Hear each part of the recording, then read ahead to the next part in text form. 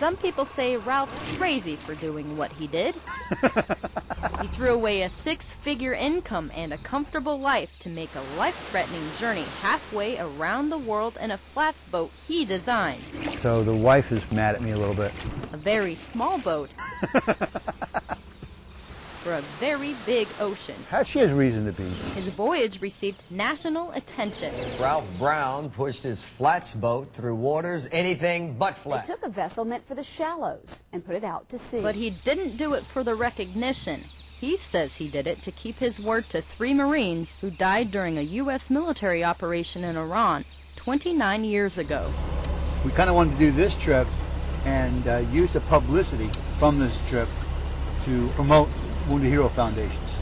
It was a tiny engine that pushed he and his brother Bob more than 6,200 miles across the Atlantic Ocean. Critics called it the little boat that couldn't. Now it's become the little boat that did. It was a rough journey for the battered little craft. It's broke here. This boat had a beating. With no cabin, it was man versus nature.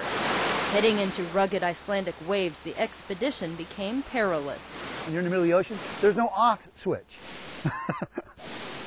The Atlantic sometimes seemed too powerful for their humble vessel, but even more powerful was their cause. Quitting's not an option. It never was an option. And by the way, when you send a soldier into combat, quitting's not an option. Like the Marine he used to be, he has a mission. Just, do what you gotta do. No waves, no glaciers, no equipment malfunctions. This is our speed prop that we lost. And no doubts. Now, along with the Coast Guard, the wives of the 2 men weren't too happy about the trip. Are going to stop him as long as stubborn Ralph has the helm. There's no doubt in my mind about it. And here they are now after 2 months on the quiet Rhine River in Germany. Almost done with their journey with a world record for the longest oceanic crossing in a flats boat.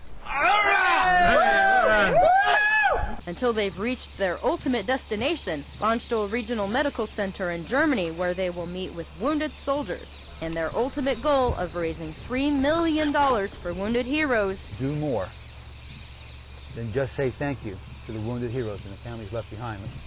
They won't be raising any flag of surrender. And I just salute you. Army Sergeant Amanda Ford, Wiesbaden, Germany.